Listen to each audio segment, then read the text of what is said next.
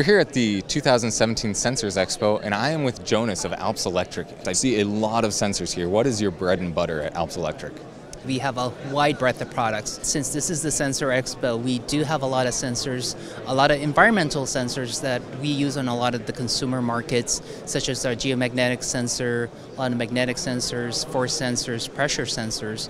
However, we are exploring the different markets, and Masters will help us get there. What is one of the most popular products you can think of that your sensors are in?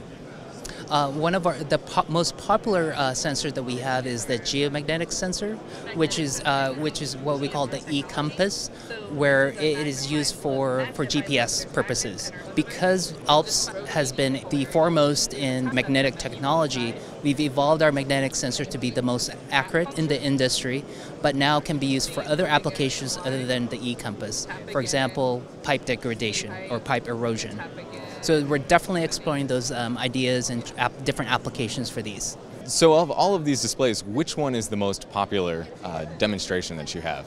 The most popular demonstration, which is my favorite, my personal favorite, is our Bluetooth low energy with our geomagnetic sensor and also our accelerometer.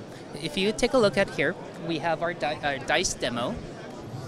Here we have, as you can see, our Bluetooth sensor, which is the smallest one in the industry, on the C height.